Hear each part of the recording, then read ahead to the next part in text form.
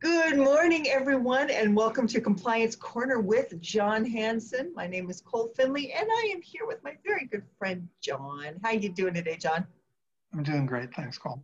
Awesome. So we have a really cool topic today that I think is very interesting, and it's the difference between an addendum and an amendment. And I know that you've actually got a case study for us on this. Am I correct? Yes, I do. Yeah.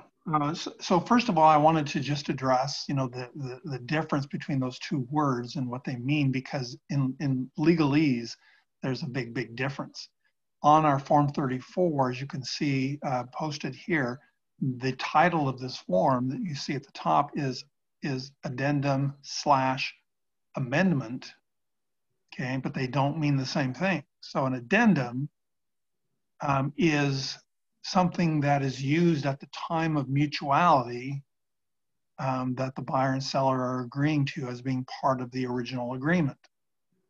So if we add a 34 at that time, it's actually an addendum to the agreement, and an amendment is something that later, after we'd already had mutuality, is used by the buyer and seller to change or amend the previously agreed to terms. So in most cases, an amendment is going to always supersede the addendum if there's a conflict or misunderstanding between the two. So as a case study, I wanted to use one that we recently had where the original agreement that was agreed upon by buyer and seller had a Form 34 that stated that the seller was to remain in occupancy for an additional 30 days beyond closing. And so as the transaction was moving along, there was an amendment signed by buyer and seller that set forth a specific date for occupancy change. That did not equal the 30 days.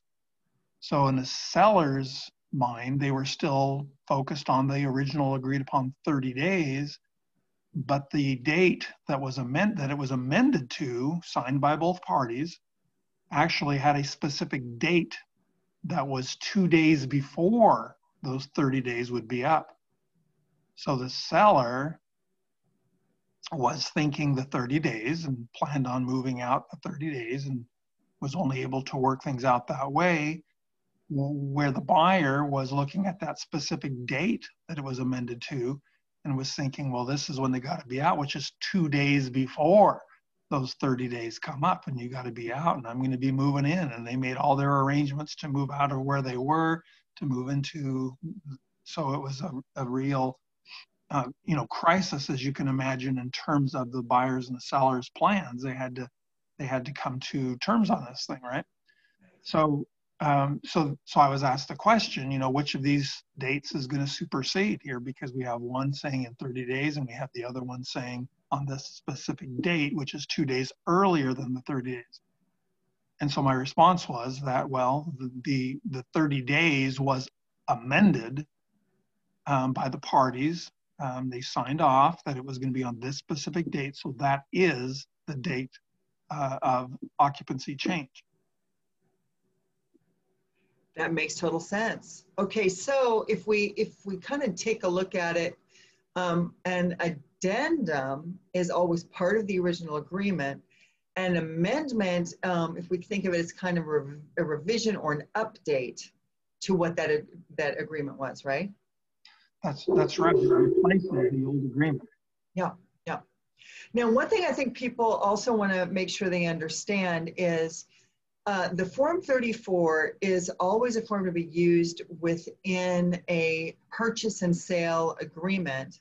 But in the listing agreement, I believe, John, and tell me if I'm right or wrong on this, to have an amendment to the exclusive listing agreement is a Form 18. Am I correct on that?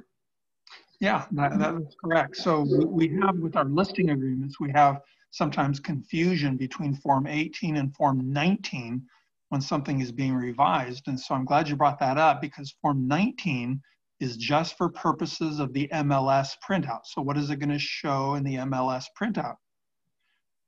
It's not contractual in terms of the listing agreement, but Form 18, yes, it is actually an amendment to the original listing agreement. So things can be changed in terms of that contract, that actual listing contract.